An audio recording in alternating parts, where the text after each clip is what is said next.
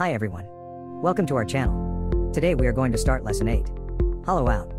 Previously on lesson 7, we learned about Boolean operation, and one of the modes that called subtraction, aka a minus b, can result in hollow effect in some circumstances. Today let's check it out. What is the difference between these two features? The function hollow is a very important function in CHITUBOX. We can customize the parameters setting for the selected model. It included 3 modes: inner, outer and bottom through.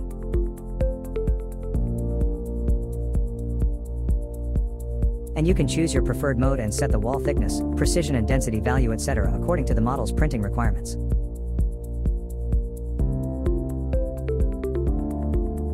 Okay, let me explain detailed operation steps for you. Select Prepare in the menu bar, click the hollow button. Then you will see the setup window pop up.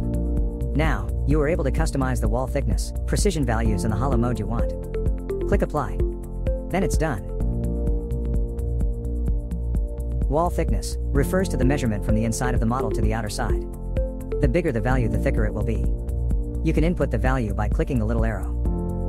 Mode. Number 1, inner mode refers to removing the filling. Number 2, outer mode refers to chipping off the surface. Number 3, bottom through referring to the model will be hollowed out through the side that contacts the platform. Fill, if you turn on this option, the internal filling density will show.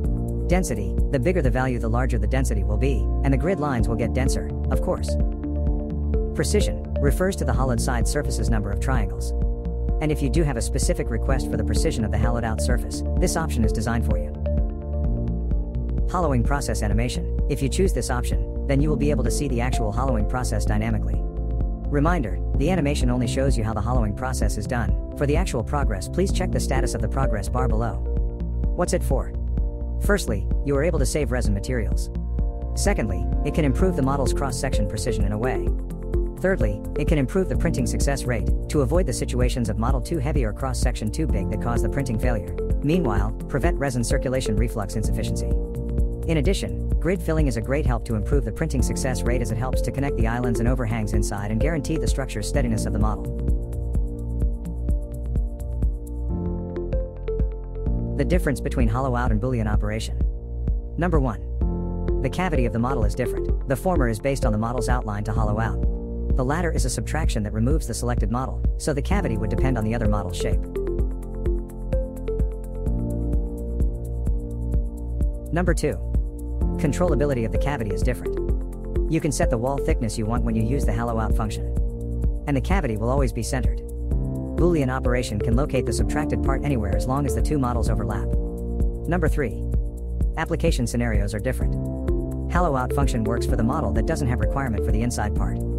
Thus Boolean operation works for the model that do have certain requirement for the inside part.